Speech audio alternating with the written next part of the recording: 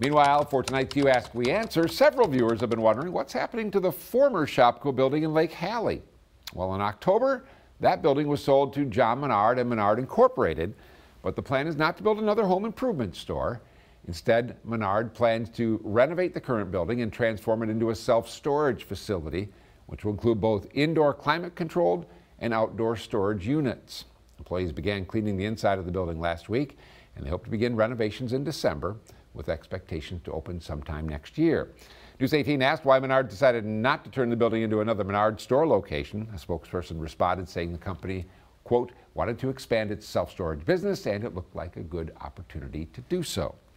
If you're curious about something and have a question you want us to ask for you or an answer for you, you can send us an email or submit one at WQOW.com.